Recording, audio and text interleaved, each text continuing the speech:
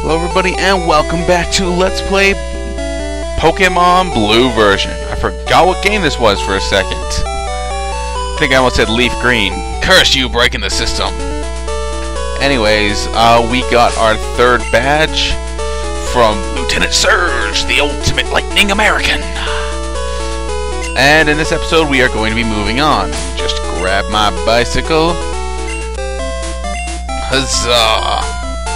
Alright, so the way we're going to get to the next city, well, technically it's not a city, but a town.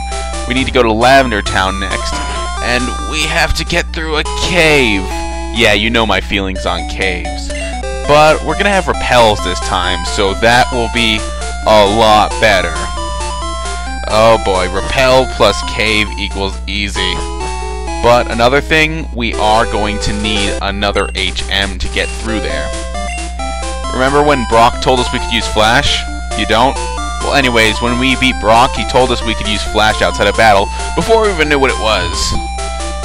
So, what we have to do here, I'm going to get a Pokemon buddy to use Cut. And I'm going to start cutting out trainer battles again. I realize you don't need to see that crap. It's annoying enough. So let's get Guac right out front there. And let's do this. You have Pokemon with you? You're mine. Alright then. Yeah, there's a few trainers. Ooh, there's a thing down here. Let's see. TM30. Let's see what that is. What could be inside? And it's... Ooh, teleport. You know what? Hell, I'm going to teach that to Marshall. It's...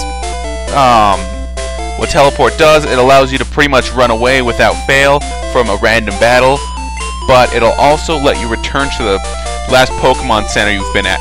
So, Dig plus Teleport, we can pretty much get to a Pokemon Center anytime we want. I'll keep it there until we find a better move. It's just useful right now, just in case we need to get to a Pokemon Center quick. Until we get Fly, then we'll become obsolete. Anyways, next guy. Whoa, great! I was bored. Eh? What? Guac is evolving? Yes! Oh boy, that's fun. Yes, Guac is evolving from a Diglett to a Dugtrio. Guac evolved into Dugtrio. Alright, let's check out Guac's stats now that he's a Dugtrio. 52 attack, 38 defense, still kind of lacking. His speed is a whopping 71. Special 47. He's not going to need special much. But I'm mostly concerned with attack and speed for Guac. Might as well look at our other Pokemon while we're here as a comparison. Marshall, I'm mostly concerned with his special, which is 56. Not bad, especially considering he's level 24. And Seed, 61 special, but he's not fully evolved yet. All of my other Pokemon, excluding Buddy, are all fully evolved. But, well, I still have more Pokemon to catch. So I only have 3 of my 6. So I believe this guy's a bird keeper, so Guac will have a disadvantage.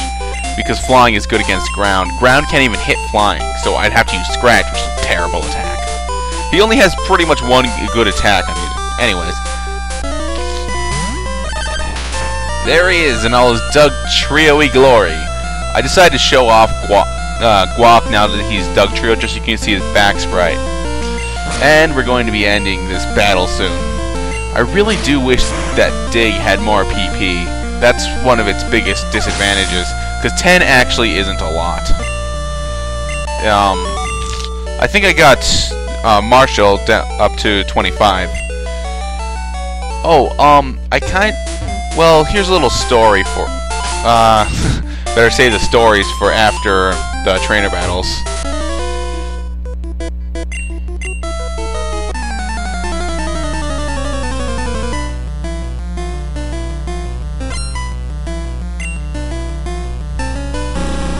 Ooh, actually, I think this is the first time we've seen a Beedrill.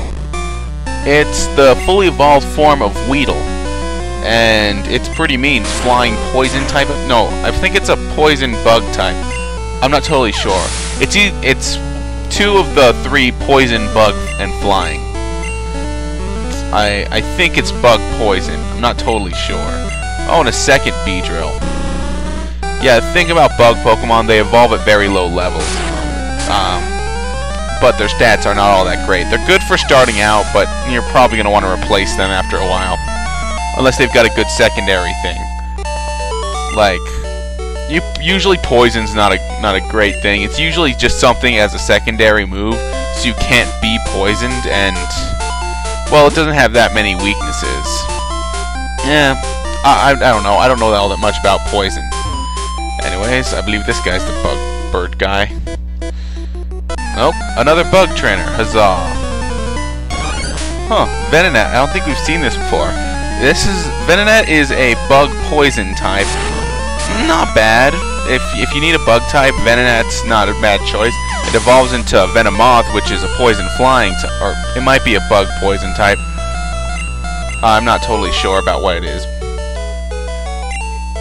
Anyways, what I was going to tell you was, trainers, huzzah! Okay, I did get a new editing software, but I won't be using it. I got Sony Vegas Pro 11, but it takes way too long to render. I'm just going to stick with VideoPad. So there's going to still be those annoying black bars on the sides of my videos. But honestly, I'm okay with those black bars being there, because I don't exactly want to stretch out my video.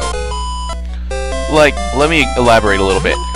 When you play on a Game Boy Color game on a Game Boy Advance, if you press the L and R buttons, you can choose to stretch the video out across the entire screen. This always annoyed me. I didn't like it being all stretched out, because, like, you would move faster going left to right than up and down, and that always annoyed me. And I wouldn't want my videos to be that way. I would like them to be the original way you would see them on a Game Boy. The original size.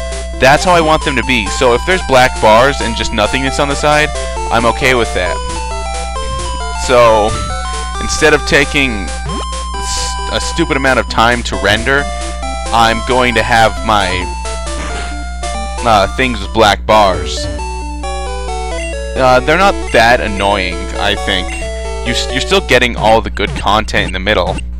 You just don't have it at the full thing. I don't really want my thing stretched out. I'm sorry if this bugs you, but anyways, I probably shouldn't have healed yet. That's Rock Cave. That's what we need to go through to get to the next place. Gonna take out this last real quickly.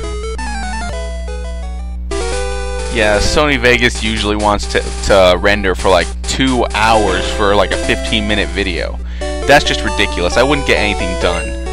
Maybe like 10 minutes tops for like a 20-minute video with VideoPad to render. I'm just not gonna deal with that. Sure, it's cooler and a lot better. I'd be able to stretch things out. I'd be able to add sidebars. Well, if I had sidebars.